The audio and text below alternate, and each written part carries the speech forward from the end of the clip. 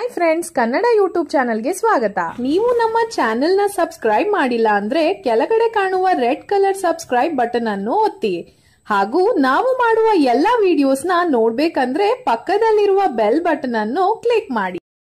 ನಾಳೆ ಆಗಸ್ಟ್ 11ರಂದು ಸೂರ್ಯಗ್ರಹಣ ಮತ್ತು ಭೀಮನ ಅಮಾವಾಸ್ಯೆ ಇವೆರಡೂ ಕೂಡಿ ಒಟ್ಟಿಗೆ ಬಂದಿರೋದ್ರಿಂದ ಯಾವ ರಾಶಿಗಳಿಗೆ ಯಾವ ಫಲ ಮತ್ತು ಗ್ರಹಣದ ಸಮಯದಲ್ಲಿ ಯಾವ ಕೆಲಸಗಳನ್ನು ಮಾಡಬಾರದು ಎಂದು ಈ ವಿಡಿಯೋದಲ್ಲಿ ತಿಳಿಸಿಕೊಡ್ತೀವಿ, ಕೇಳಿ. ರಕ್ತ ಚಂದ್ರಗ್ರಹಣ ಕಳೆದು ಕೇವಲ 15 ದಿನವಾಗಿದೆ. ಅಷ್ಟರಲ್ಲೇ ಈ ವರ್ಷದ ಕೊನೆಯ ಸೂರ್ಯಗ್ರಹಣ ನಾಳೆ ಗೋಚರಿಸಲಿದೆ. ಸೂರ್ಯಗ್ರಹಣದ ಸಮಯ ಮಧ್ಯಾಹ್ನ 1:32ಕ್ಕೆ ಶುರುವಾಗಲಿದೆ ಮತ್ತು ಸಾಯಂಕಾಲ 5:02 ಗ್ರಹಣ ಮುಗಿಯಲಿದೆ. ಆದರೆ ಭಾರತದಲ್ಲಿ ಗ್ರಹಣ ಗೋಚರಿಸುತ್ತಿಲ್ಲ.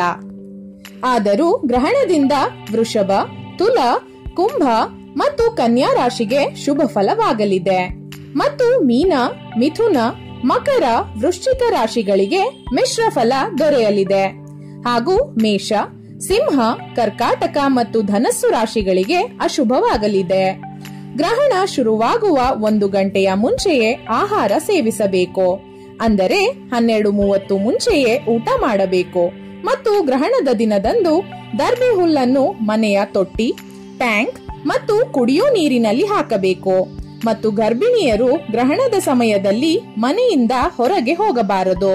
ಗ್ರಹಣ ಮುಗಿದ ನಂತರ ಸ್ನಾನ ಮಾಡಿ ಸಂಜೆ 6 ಗಂಟೆಯ ನಂತರ ತಮ್ಮ ಇಷ್ಟಾರ್ಥ ದೇವಸ್ಥಾನಕ್ಕೆ ಭೇಟಿ ಕೊಟ್ಟು ಪೂಜೆ ಸಲ್ಲಿಸಿದರೆ ಒಳ್ಳೆಯದಾಗುವುದು. ನೀವು ಸೂರ್ಯಗ್ರಹಣದ ದಿನ ಈ ನಿಯಮಗಳನ್ನು ಪಾಲನೆ ಮಾಡೋ ಹಾಗಿದ್ರೆ ಎಸ್ ಅಂತ ನಮಗೆ ಕಮೆಂಟ್ ಮಾಡಿ ತಿಳಿಸಿ. ಹಾಗೆ ಈ ವಿಡಿಯೋವನ್ನ ಲೈಕ್ ಮಾಡಿ ಮತ್ತು ತಪ್ಪದೆ ನಿಮ್ಮ ಎಲ್ಲ ಸ್ನೇಹಿತರಿಗೂ ಶೇರ್ ಮಾಡಿ. ಧನ್ಯವಾದಗಳು.